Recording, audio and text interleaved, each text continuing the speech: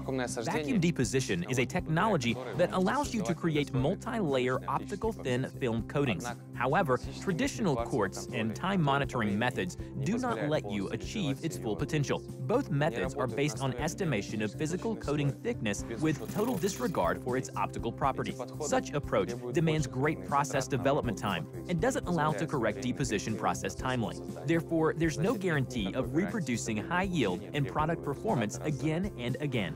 Complicated multi-layer optical coating is becoming more and more popular at the market. At the same time, a manufacturer is limited in the number of layers and cannot reproduce the required design. As a result, there's low possibility to increase production efficiency, extend the range of products, and compete on equal basis with other manufacturers. As a solution, Izovac represents a new automatic optical monitoring system, OCP Broadband. OCP Broadband operation is based on in-situ analyzing of deposition layer spectrum. It is easily integrated in vacuum equipment and provides high spectral resolution up to 0.3 nm. Integrated reoptimization system corrects in-process errors and provides accurate reproduction of required optical characteristics of the coating. Let's see how it works. A light source emits and directs a light beam on a test glass, placed on a rotating substrate holder. The light beam passes through the layer and changes its spectrum depending on the layer thickness and chemical composition of the deposited material. Then, the light gets on a receiving lens that passes it into a fiber optic light guide. The light is transported into a spectrometer where further splitting, diffracting, and digitizing take place.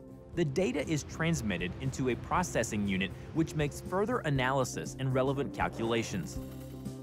How OCP Broadband software works and what we see on the display.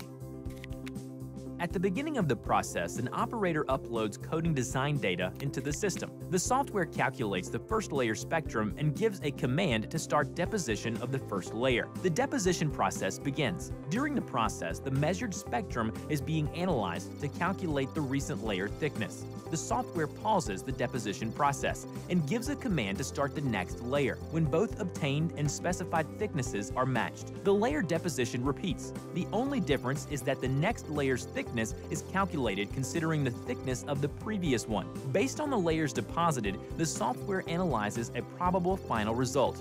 If it shows that the layer thickness already achieved won't lead to the required optical characteristic, the software runs reoptimization algorithm. It recalculates and corrects the thickness of non-deposited layers to save the specified coating spectrum.